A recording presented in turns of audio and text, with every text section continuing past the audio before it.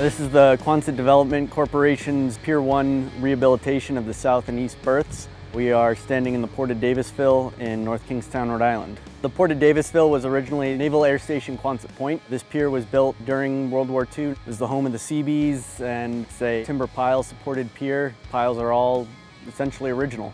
This particular project is one in a series of projects that we call our Port of Davisville master plan. That master plan is about $235 some odd million worth of work throughout the port. The overall objective of this project is to allow the Port of Davisville to berth an additional car carrier on the south berth of the pier.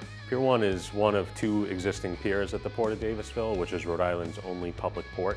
The Port of Davisville is one of the top 10 auto importers in North America, and the project really consists of selectively demolishing and removing the perimeter of the existing pier structure. The existing pier was built during World War II, and while repairs have been made to the pier throughout its life, it needs to be replaced for the ongoing operations of the port. The improvements that we're making will extend the life of this pier easily into the 2070s.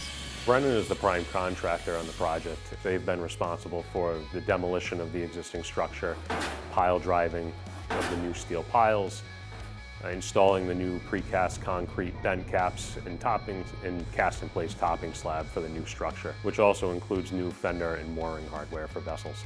I think the most unique portion of this project is having to fit the new work within the existing partially demolished pier structure. Since we're only demolishing and replacing the outer perimeter of the pier now, we need to have a way to, when we come back and replace the interior part of the pier, mate up to the new construction that we just installed. So a modular design where we could literally demolish the remainder of the pier and install almost like a Lego block type system that fits into the new structure seamlessly. The tolerances are tight to meet the new structure with the old, so there's a lot of coordination between Brennan and QDC and the design engineer to make sure that once built, the two structures are seamless together. We've built out a really good group of pile drivers in this office. We have a Manitowoc 4100 as our pile driving rig on a 150 by 52 foot ABS flood barge. We have an impact hammer as well as vibratory hammer.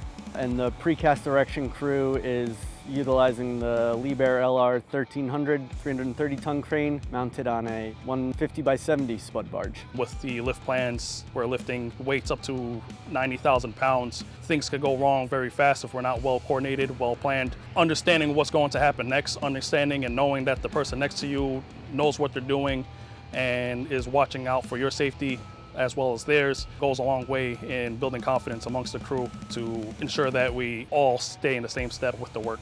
Safety is paramount to the Brennan culture. We have a group of people out here that truly respect each other and all the skills and assets we bring to the table each and every day. Brennan is efficient, they're very professional, and they have the equipment, personnel, and expertise required to execute a project like this. We do our best to ensure that we're putting the right people in the right place for the right job.